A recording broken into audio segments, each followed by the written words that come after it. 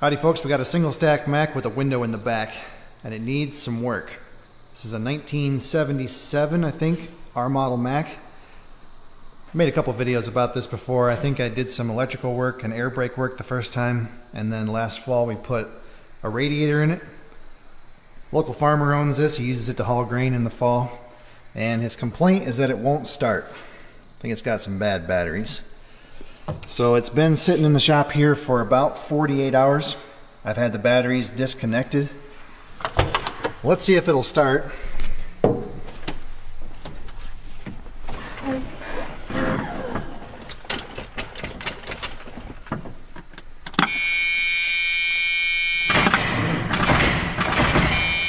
Negative. So that's the major problem. It's a little bit tricky because if you charge the batteries, they will pass a load test, but they won't hold a charge for more than a few hours. And I've taken the battery cables completely off, and it's the same for at least 3 out of the 4 batteries. So I don't know if they're shorted internally or they got frozen or what the problem is, but it's nothing to do with the charging system or the cables. It's the batteries themselves that are bad. This truck has a master disconnect switch. See it up there? And he always turns that off, but the batteries are always dead. He also said the left tail light doesn't work and the right rear axle seal is leaking. You see we got oil in the rim there. It's just the axle flange here that's leaking, so we need a new gasket for that. And then he says, ever since I put the new radiator in, that the temperature doesn't regulate very well. It gets real hot and then all of a sudden it'll get cold again. So it's either got a problem with the thermostat, or I think more likely it's got a problem with these shutters. It's got these thermostatically controlled air actuated shutters on the front of the radiator, and I don't know if they're working right since they shoved the hood into it. They are opening, but I don't know if they're opening at the right time. So we may just eliminate that. He never drives it in the winter anyway. I guess we'll see how it goes.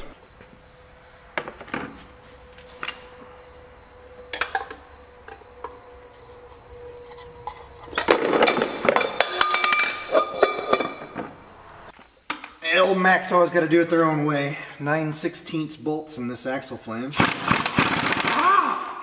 Don't ask me why.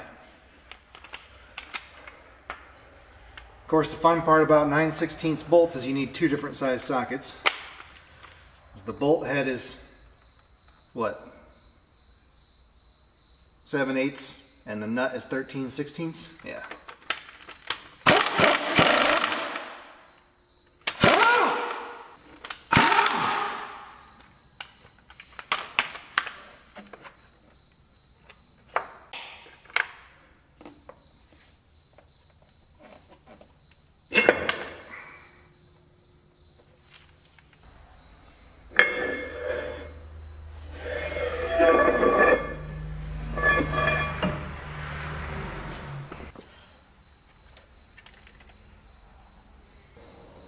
Alright folks, this should be a relatively simple job. Axle flange gasket leaks, pull the axle out, replace the gasket, slap it back together, 20 minutes and you're done. But here at the Watch Wes Work Bermuda Triangle of repairs, nothing's ever that simple. Well, the reason that the axle flange gasket was leaking is that these studs that hold it together were loose. And they're loose because the threads in the aluminum hub are all stripped out. At least 4 of them I've found so far are completely stripped out. So as soon as I tried to tighten these up, it just pulled them right out of the hub. Somebody's already tried to fix this one by installing a helicoil. That's why it had this goofy little bolt. But someone chopped it off and it's only had about two threads contact in that helicoil. And a helicoil is not the right way to fix this.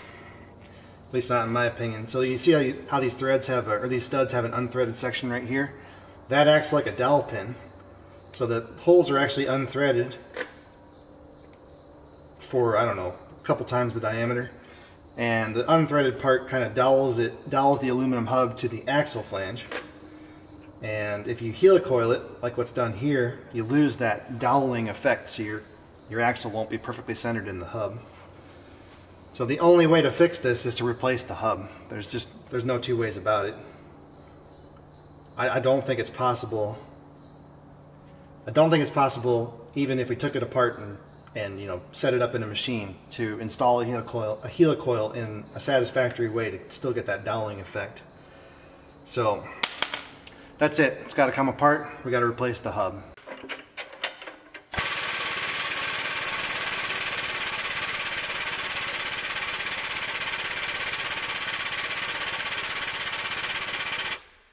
Some kind of convoy going on out there. This truck has bud style wheels. There's an inner nut and an outer nut, and the nut doesn't have a flange, so we have to protect this fancy aluminum rim from our socket. Now there's a ring you can buy that's cut out for all the nuts that protects your socket. I can't find mine, so I'm just going to use a throttle body gasket. Fits right over the nut. It'll save the, well, it'll save me getting yelled at. Oh.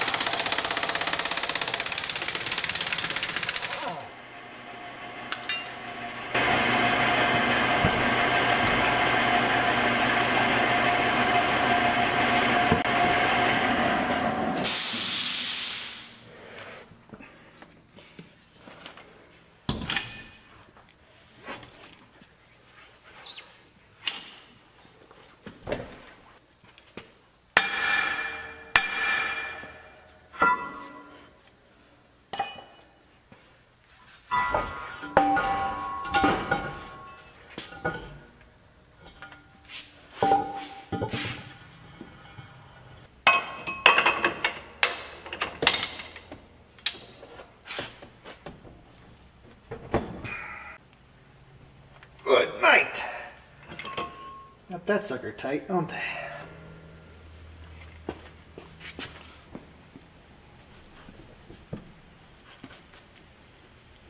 Oh.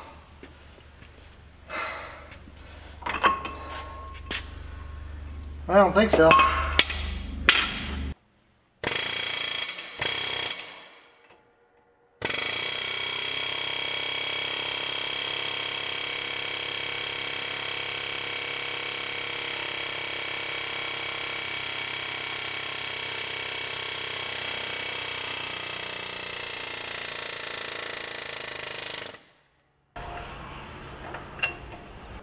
I apologize to my more sensitive viewers, but sometimes you don't get a choice.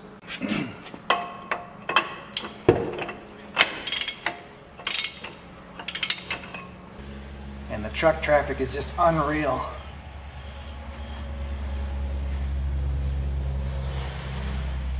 They're emptying out every grain bin in the county.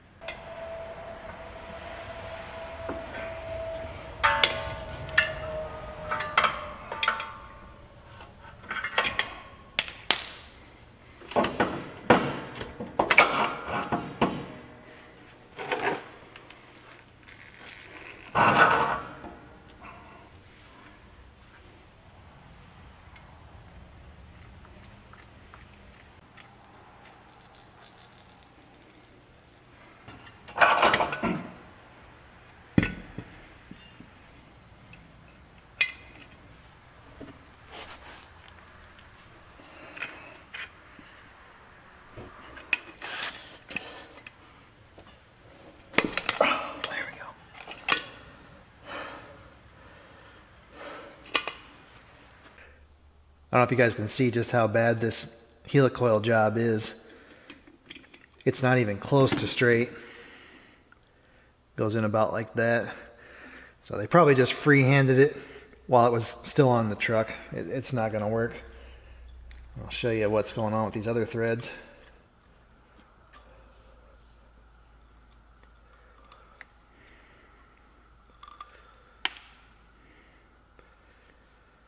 So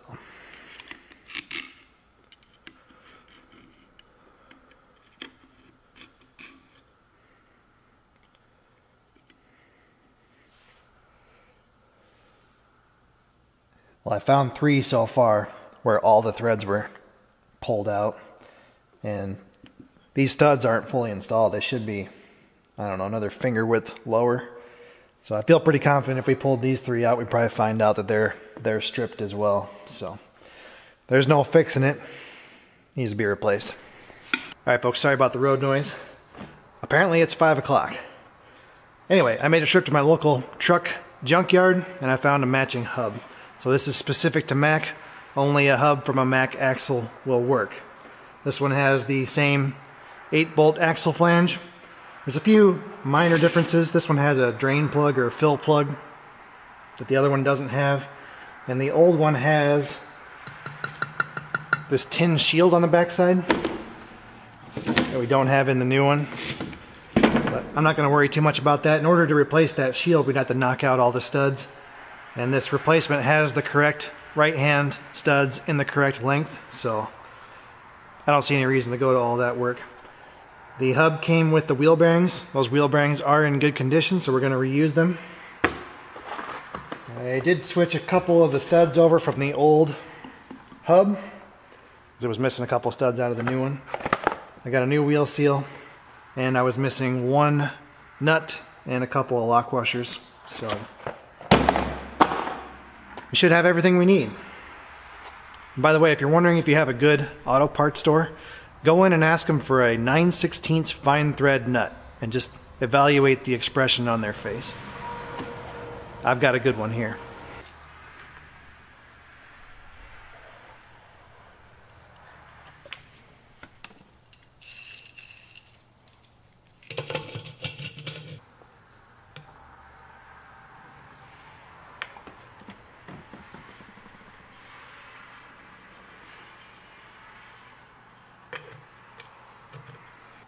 You'll want to visit your national wheel seal dealer for a proper seal installation tool. I like these universal tools.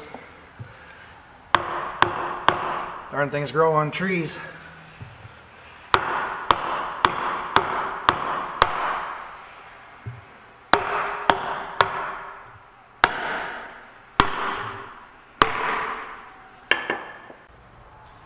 think we're going to have to go a little bit deeper.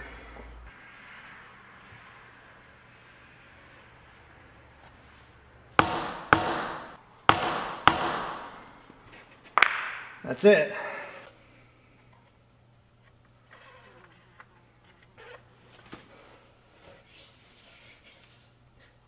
Yeah, by the way, be careful running your hand over these threads.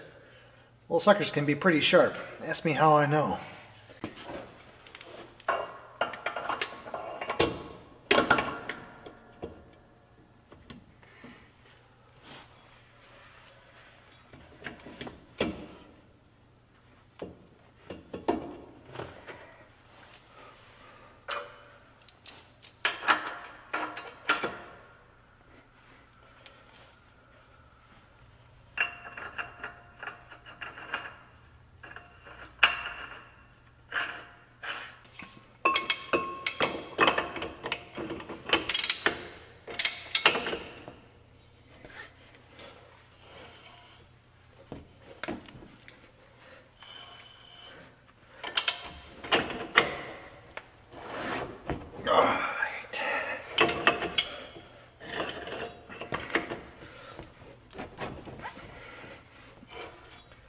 We just want to tighten it up good and tight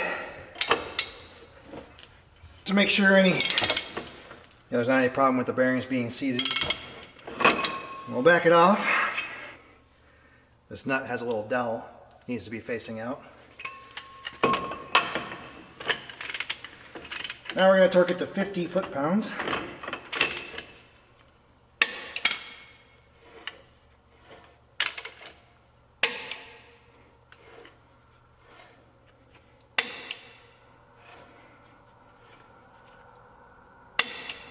Okay. Now back a quarter turn.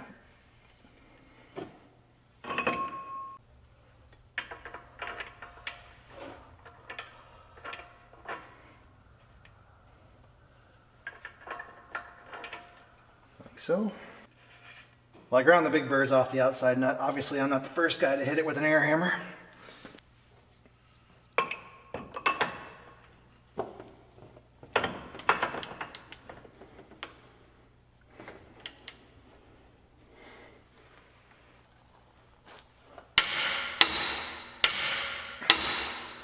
The outside nut gets torqued to 350 foot-pounds.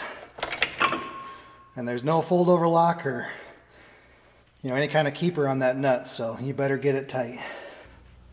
Now, if we've done things right, we should have 1 to 5 thousandths of end play.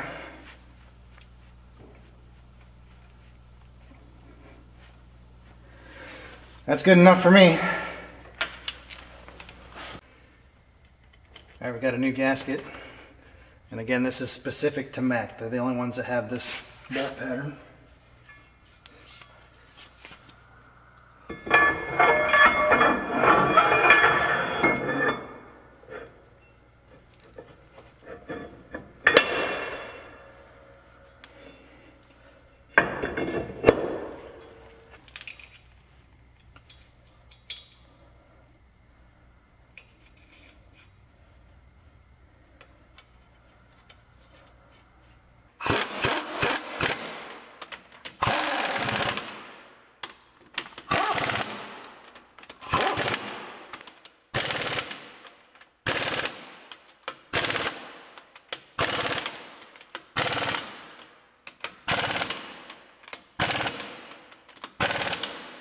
So I'll look up a torque spec for those and we'll torque those once the wheels are back on and it's sitting on the ground. Otherwise it's just going to want to turn on us.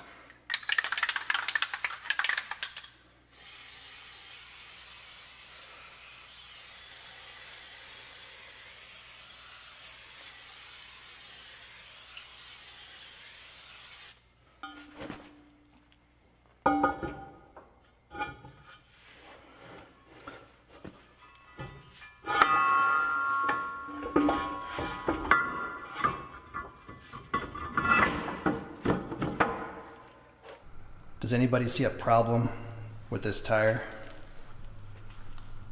Anybody?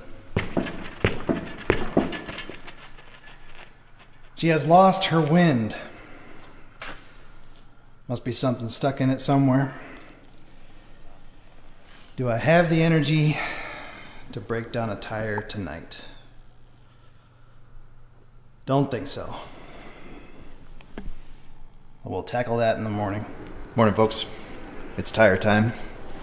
I have identified the problem. That'll do it.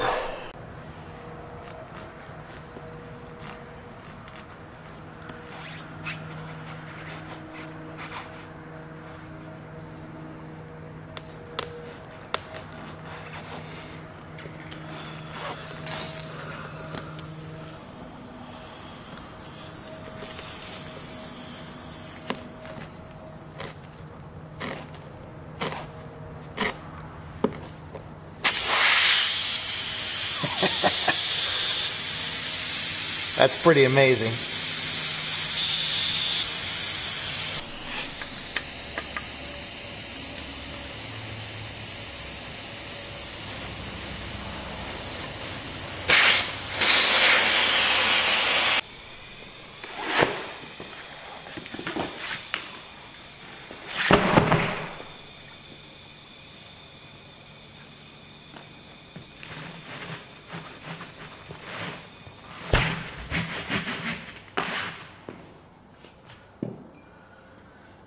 Well, that was easy.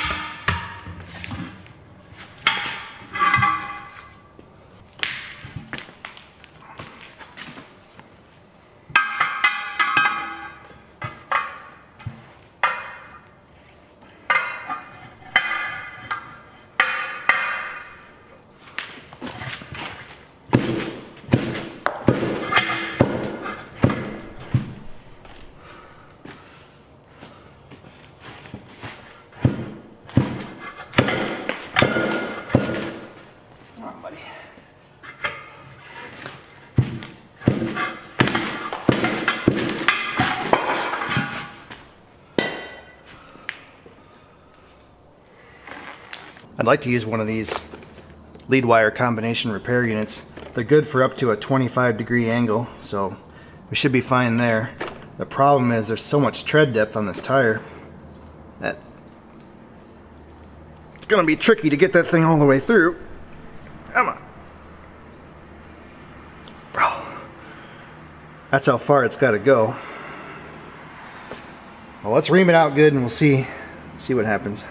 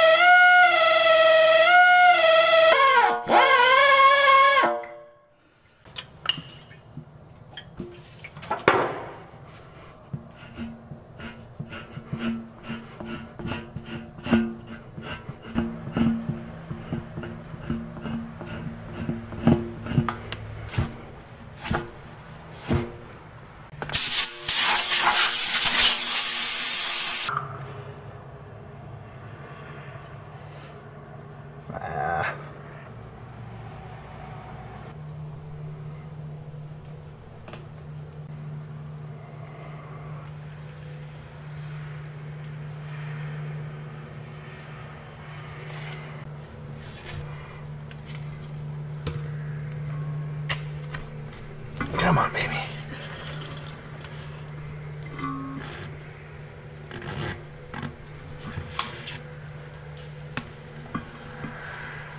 I think that'll do.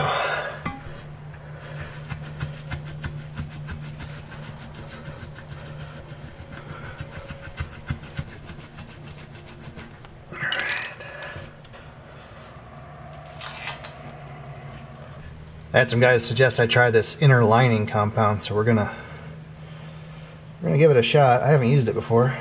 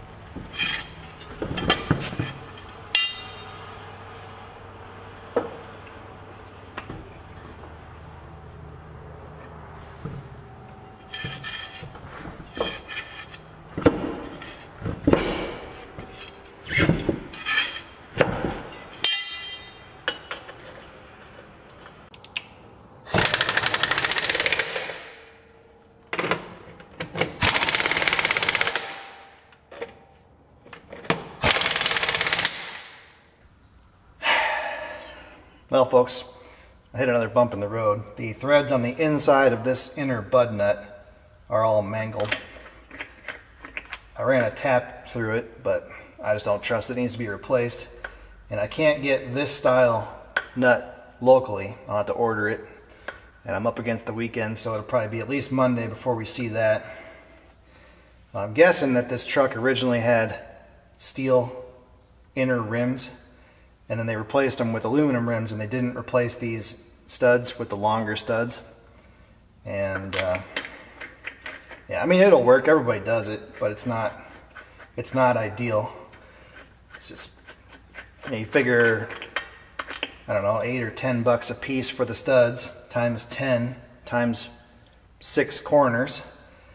Well, I'm sure they did the front ones. So times 4 plus labor, you're probably looking at $600 to replace all those studs. So yeah, I'll mention that to him, but I'm gonna guess he's not gonna want to do that. Anyway, we're stuck for now. I think we're gonna split the video, probably split the video here, and I'll bring you guys back when I get some parts. Well, when I get this nut, and then when I get the parts to fix the batteries. And yeah, we'll try to wrap it up in part 2. So thanks for watching, guys, and yeah, I'll see you back here soon.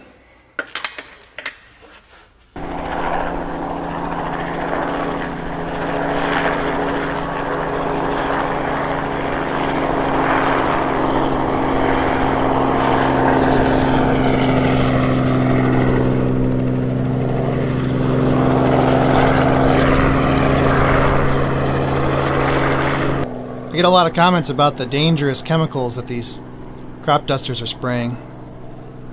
Don't worry, it only kills fungus.